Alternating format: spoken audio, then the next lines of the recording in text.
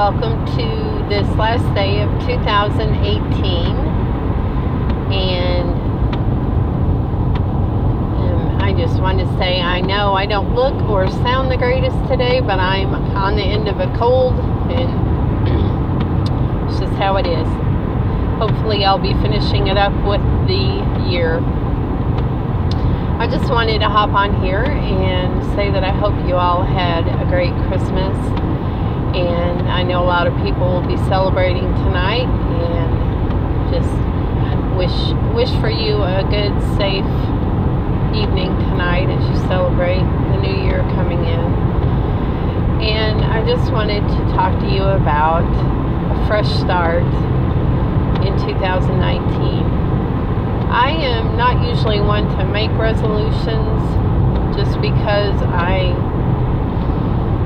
tend to fail somewhere along the way and then make myself feel guilty. So I just decided that I'm just not going to be one to make resolutions. I do try to make changes, but I could make these changes anytime during the year, not necessarily just at the beginning of the year.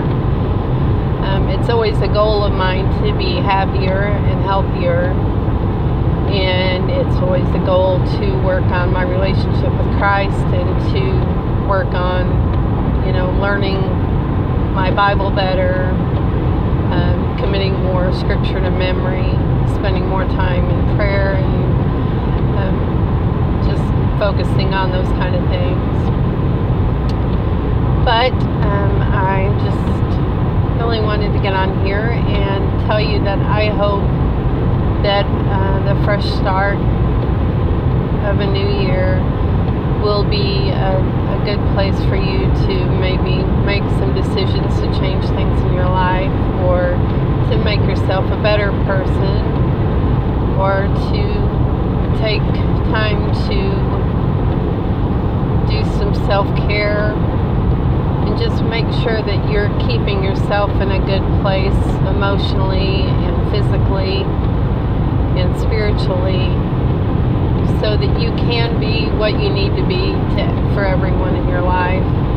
I know a lot of times I'm the type of person that I worry about everybody else, and I put myself last, and sometimes it just makes me where I'm not in a position to give as much as I would like, because I run myself down, or I don't take time just to have some quiet time and make sure that I'm in a healthy place. So I would like to encourage you to think about self-care, not in a selfish way, but in a way to be sure that you are equipped to be what you need to be for everyone in your life. I think that's pretty much all I'm going to say today. I just hadn't been on in a while, and I wanted to pop on and wish you all a happy new year. And again, hope that you have a safe and just an enjoyable celebration tonight with friends or family, or just, quiet night at home. I'll talk to you in 2019. Thanks. Have a great day.